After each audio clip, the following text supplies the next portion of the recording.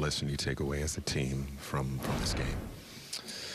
I mean, at the end of the day, we all know that the NBA is a game of runs, but we just need to do a better job of putting together 4 full quarters. It seems like we're good in bursts, but you can't have those let-ups, and you can't have those massive runs. You got to be able to shift the momentum back in your direction, shift the energy back in your direction.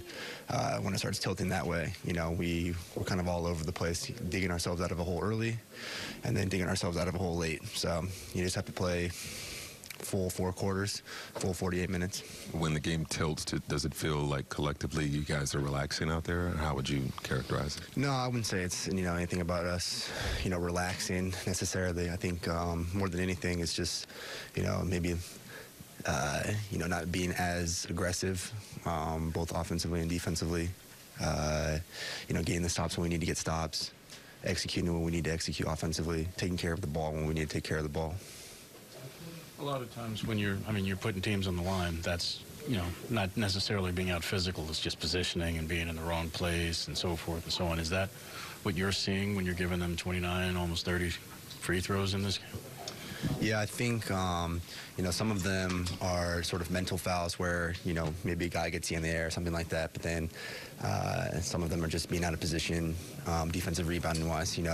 When you play against teams that have excellent offensive rebounders like an Andre Drummond, people like that, it's a collective effort. You got to have all 5 guys coming back to the ball, helping out in rebounding. You can't be reliant on, Jay or DJ just to go up and get the board every time. The guards have to do a better job coming back and getting rebounds.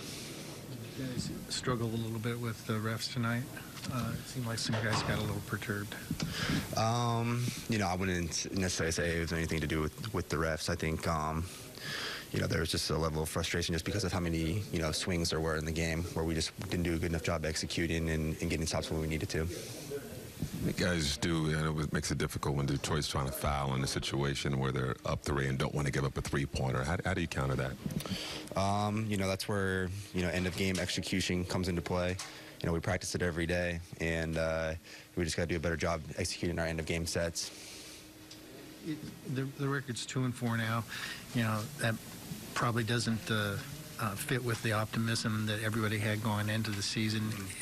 How do you get through this period mentally and until you adjust to each other? Obviously, it's frustrating. Nobody wants to lose. You don't want to be in a position where you're, where you're at right now, 2-4. But at the end of the day, we still have 77 more games, so you can't overreact too much to the first 6 games of the season.